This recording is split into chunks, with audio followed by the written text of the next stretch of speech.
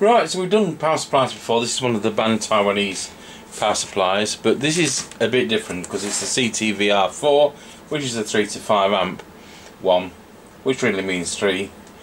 And CTVR was Castlegate Television and Radio at Grantham, and they were well known for doing one or two strange and dodgy transceivers, like 49 meg 40 channel and stuff like that, so we won't say anything about that, and walkie-talkies which were 29 megs AM but sold to the general public. But anyway, the gentleman who owned that business has long passed away, and his son lives about 7 miles from me, and he said, would I have a look at this CTVR power supply, which is brand new and boxed, but he wants me to overhaul it because he wants to be able to use it if he needs to. So, one brand new banned power supply.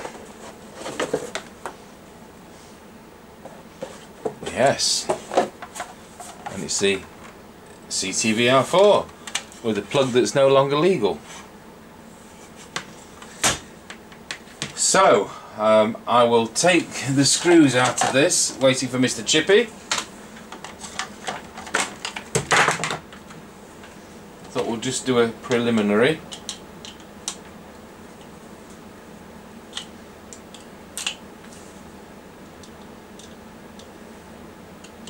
So we're going to do the usual modification where we do the switching so that it's okay. The plug is wired correctly, but it hasn't got the shrouded pins, so that doesn't pass these days.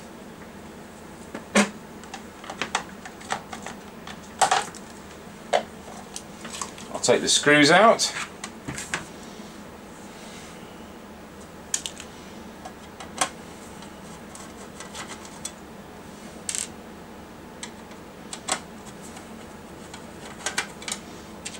Mr. Chippie's bench has these pots, which my bench doesn't, especially if they come into shot. So it's nice to see a new one, and one not full of burn marks. And we're not going to power it up because chances are it'll blow up anyway.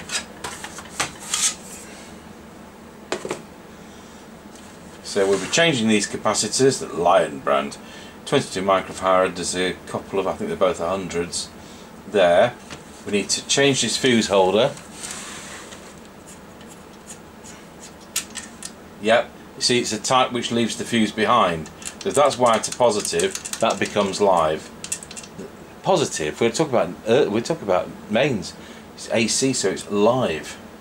So we change that for a safe type of fuse holder.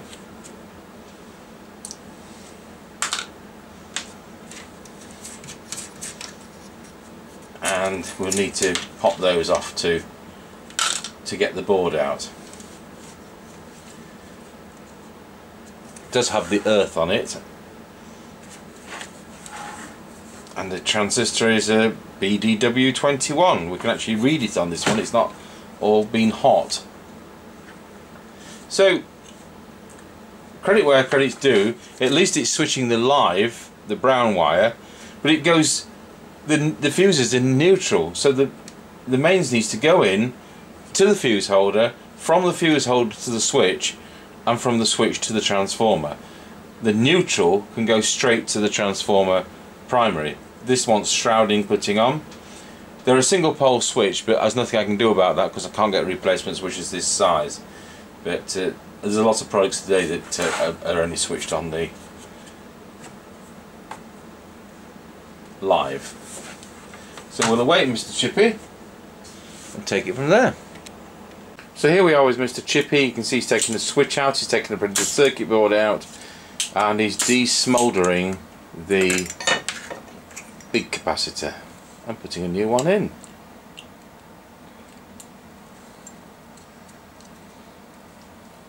So we'll come back to this in a bit. But we'll rejoin Mr. Chippie. What bit are you on with now? I've done the capacitors, I'm just putting the wiring in now. Good. So. Put some shrouding on that transformer primary. Yep. Yep, we'll come back in 10 minutes. Right, well, it's just about done, so let's have a look at some of these capacities you've taken out. This is a new power supply, but we just can't risk things at this age because they'll have lost they'll need reforming, won't they? So it's cheaper just to change them. So let's put them on the ESR meter. Probably be fine, to be honest. Yeah. There you go. Yep. 113.8. Right. Probably. Have you got your ESR chart? I'll go and get it. I'll leave that running. And it's at how many volts is that rated at? Is it 25? 16. It should be 0.7. It's 1.75. I'll check the other one.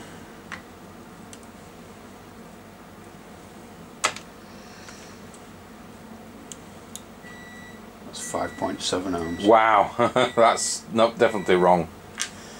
It's a bad one. So we'll do the big capacitor again. 3.6. That's 2200 at 25 volts. Well, I've not got. It should be something around 0.1. Yeah, no, it's too. Yeah, so there we are. We do have an ESR chart which I downloaded from the internet. Right, so it'll be just a matter of putting the plug on it. Yeah. So the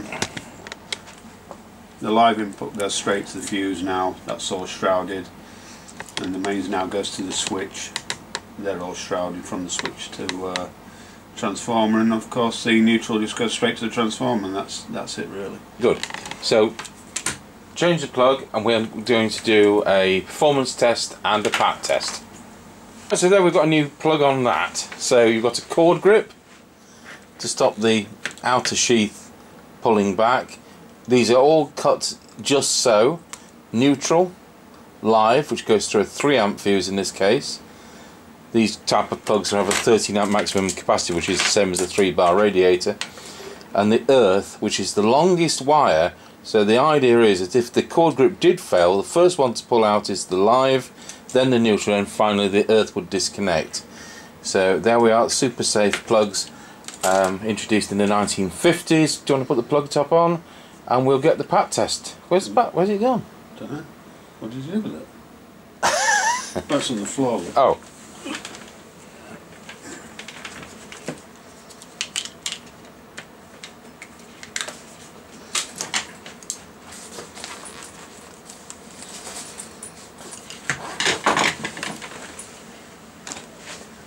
Right, so we're plugged in. We need to switch the unit on.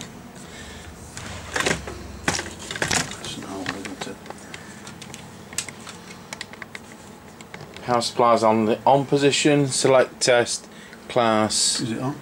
No, it's not. Yeah. So Class 1. Ah. Bear in mind you need the earth probe on. Yeah, I'll start that again. Yeah. See it failed because I failed to.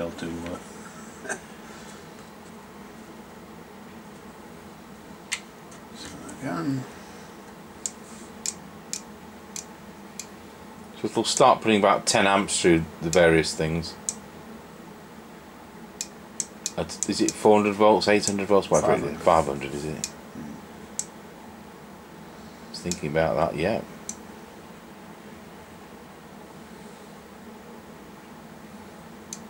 Yeah, right, just tilt it towards the camera slightly, the machine. There we go, that's gone through all those tests. So now we'll put it together. No, we won't. We'll get our power supply test unit out. Right, so we've got it plugged into the electronic load. Time to switch on, 13 point something, and that's off load at the moment. So the red LED is on the power supply, which shows us an actual output voltage, not just the fact the mains is on like the Bremy's one do. So we're going to put 1 amp on it. If you want. Yep. Yeah, there we go. 12.9. So most CBs, most UK CBs are going to be drawing about 1.2 amps. So having a power supply that's 3 amp is just right. Some of these new sets are drawing 2.5 amps, so it might be sensible to move up to a 5 amp power supply for some of those. It's because of the CPUs in them drawing more current. Let's pop it up to 2 amps. 12.4. And then it's 3 amps as its maximum, so take it to 3. Regulation is dropping off, so let's take it up in steps. 2.1, 2.2, 2.3, 2.4. That's where regulation ends, so 2.4 amps, and this is exactly what you'd expect. We have had 3 amps out of them, but this 5 amp surge is a bit of BS.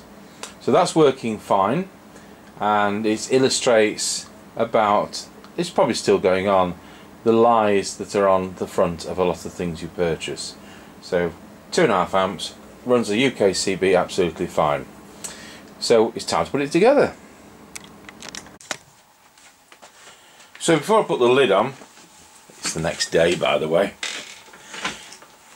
before I put the lid on, this is the 3 to 5 amp model, the one with the 2 rectifier diodes, and we've come to conclusion at 2.4 amps, and that's about what you're going to get, and that's fine.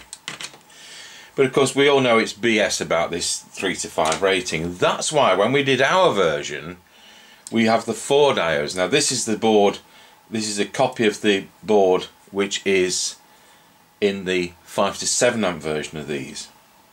So when we made our 3 to 5 in inverted commas, we used the 5 to 7 board, and that's why this will do 3 amps all the time.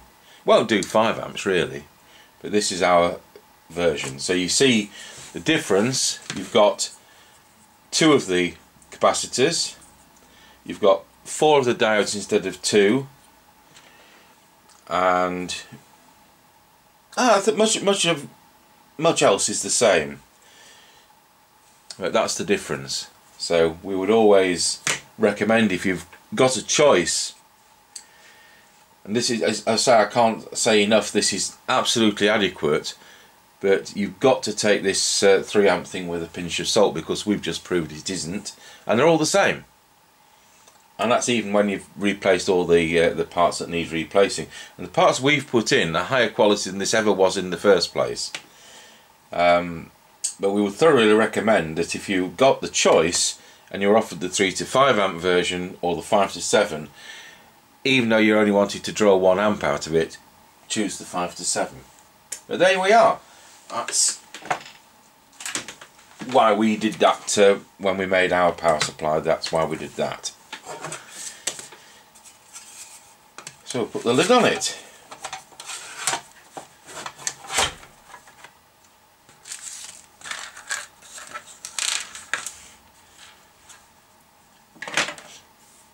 Well, it's cost the customer less, hasn't it? It's got less parts in it.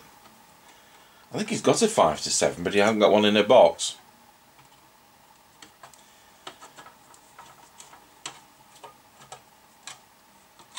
Somebody once said about transformer hum.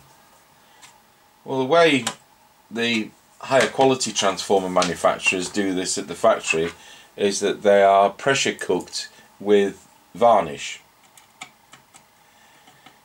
Well, we wouldn't do it to that extreme, but what we do if we find we've got a noisy transformer, and I haven't had that with these, but I could fully understand it could happen.